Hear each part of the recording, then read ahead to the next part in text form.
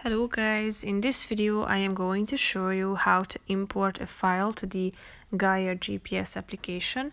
But first I just want to mention, don't forget to subscribe to my channel, because at 10,000 subscribers I am going to show you my whole YouTube revenue statistics and growth strategy, how to make money online. So let's jump into it. First of all, open the application on your phone.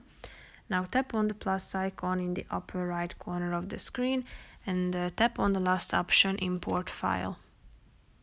Tap on either recent or the browse options down below and select a folder, and then you should tap on that one file that you would like to import.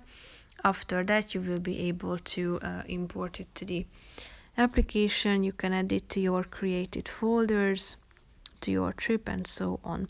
So that's pretty much it for this video, guys. I hope you found it helpful. If you did, consider subscribing and see you in the next video. Bye bye.